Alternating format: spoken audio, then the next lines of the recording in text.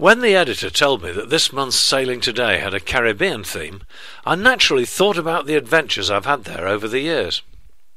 What was I to write about? Might it be seeing Barbados rise out of the Atlantic at dawn, 42 days out from Rio, in a boat with no engine and nothing much in the way of charts? Or perhaps I should choose a brutal thrash to windward I once made against the trades and current from Venezuela to the mouth of the Dragon.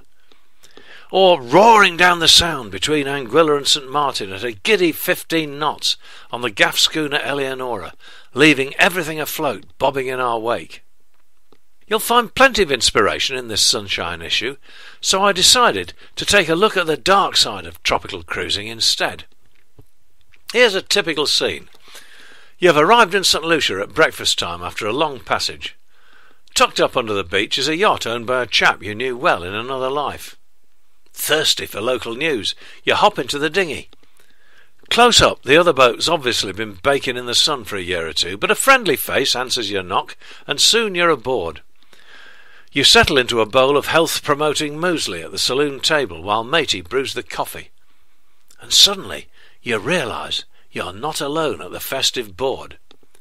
A pair of feelers are waving at you from behind the marmalade. When their owner trundles out to say good morning, he's a brown insect whose sheer tonnage shocks you as he toddles across to sample the crumbs, followed by several of his six-legged shipmates.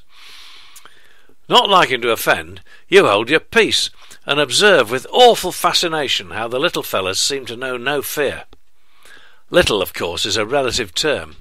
A full-on supermarket cockroach from latitude 15 can be as long in the body as your thumb, with antennae doubling this up. The boat version rarely achieves such noble proportions, but even a modest specimen can run to well over an inch. You're discreetly flicking these unwanted boarders onto the cabin sill with the butter knife when the skipper returns with the steaming mugs.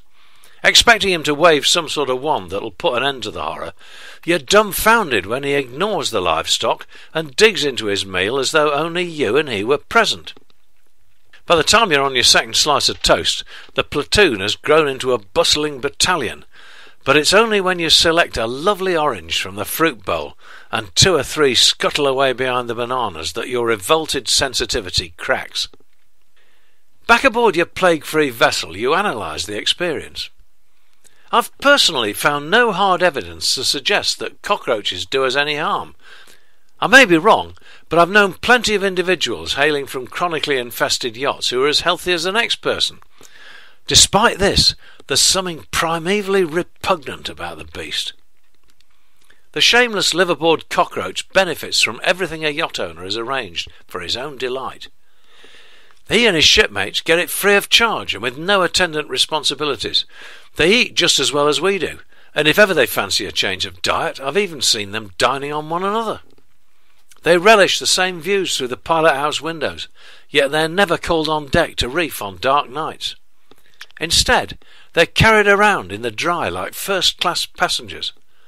The entertainment's high class, too. They lurk on locker tops, watching the skipper taking his weekend pleasure in the bunk, then walk all over his sheet while he's getting his breath back.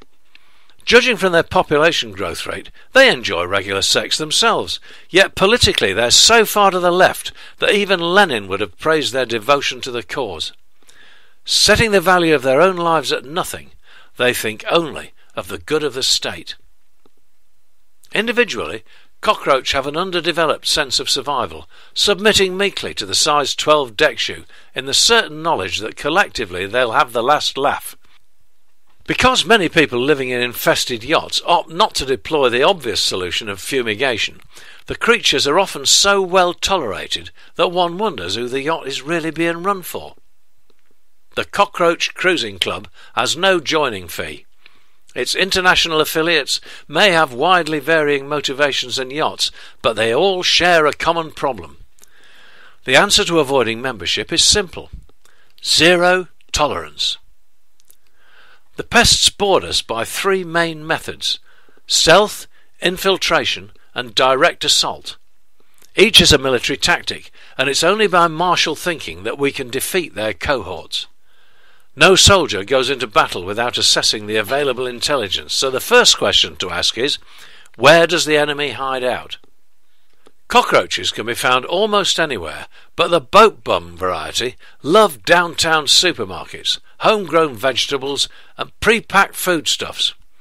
I once caught 2 lively examples coupling inside a sealed packet of cheese biscuits. They also like the spines of books swapped from infested yachts, but best of all, they love the underside of old wooden docks. Understanding this essential data helps us to think like a cockroach and keep a step ahead.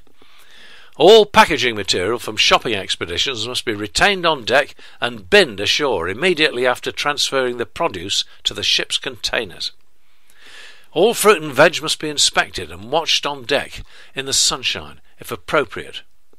Strip 1 layer of dry skin off all onions, and so on.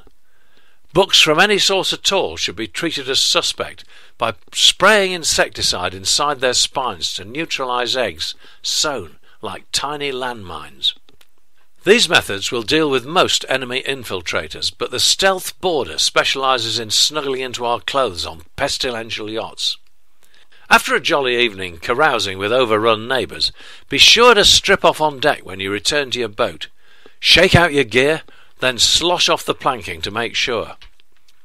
You'll have swatted any big hitchhikers before you left the party, of course, but it's easy to miss a spirited youngster or 2 in the dark. And remember, 2 is all it takes.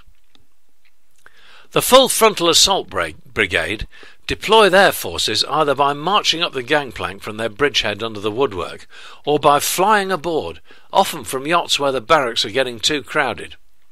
Never, therefore, anchor close to leeward of a yacht you know to carry a full complement, and never lie alongside overnight in the tropics unless you're truly confident of your berth. The final advice in this briefing is that, like all combat troops, we must turn our backs on any civilized distaste for the taking of life. Killing a grade A cockroach eye to eye is unpleasant because treading on them makes a noise like stepping on a matchbox. Bang him on with your fist demands a high level of moral fibre too, but you can console yourself with this thought: he doesn't mind dying. His race has remained unchanged since the time of the dinosaurs. They existed whatever it was that finished off T-Rex Esquire, and they can survive nuclear fallout unharmed. Your victim knows his offspring will be ruling the roost long after we've either blown ourselves to glory or been traded in by evolution for a newer model. So don't feel bad. If after all this any skirmishers penetrate your defences, don't forget, 0 tolerance. Hunt every one to the death. Invest wisely and buy some really brutal insecticide spray. Rent-a-kill Insectrol kept my yachts clear in some far dodgier places than the Eastern Caribbean. It may not be ideal environmentally, but you won't go 3 heads after using it, and the results aren't nearly as depressing as sharing your dream voyage with a brigade of dirty, sex-mad communist cannibals from 100 million years ago. Meanwhile, back in the sun, beyond the palm-fringed spit guarding Marigot Bay, the trades are blowing, the salt spray's flying, and the finest sailing on planet Earth awaits. Sweep the bandits over the side, unfurl that asymmetric, and blast off for the ride of your life.